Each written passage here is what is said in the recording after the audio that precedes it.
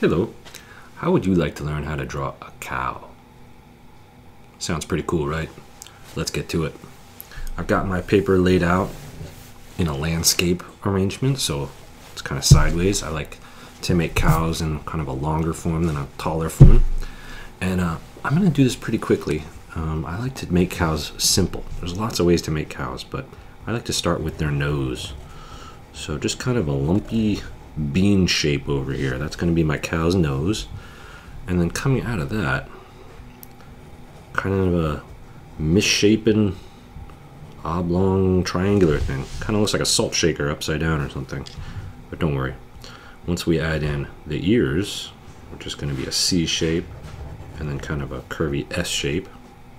C shape, kind of curvy S shape. Now it's got like that cow feature to it. Or maybe it just looks like, I don't know, a salt shaker with wings. I'm going to give my cow some little horns. There we go. Cow's starting to come together here. And, oh, what the heck, I'll give my cow some eyes. And down here, some nostrils. There's my cow head. Now, cow bodies. I don't really know much about how to draw cows other than I like to make them rectangles. And I think the more rectangular they are, the funnier. The more rectangular, the better. So here's my rectangle cow. And I like to put little stubby legs on them. I like to basically just make rectangles with legs. I'm not sure why I find this so funny. But this is my cow. You'll notice I left a little gap right here. That's because my cow has to have a tail, right? Alright, so a word about cow feet.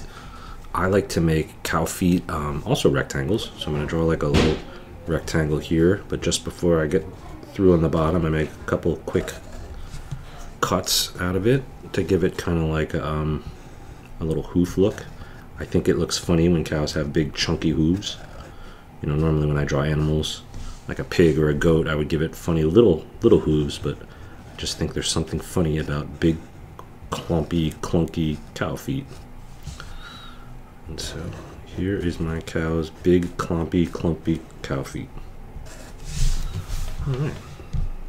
This one's a little bit lower than the others, so that kind of makes it look like it's, I don't know, taking a step forward. I don't know, whatever. Now, something that's really important about the cow is its spots, right? So I like to make kind of just these blobs.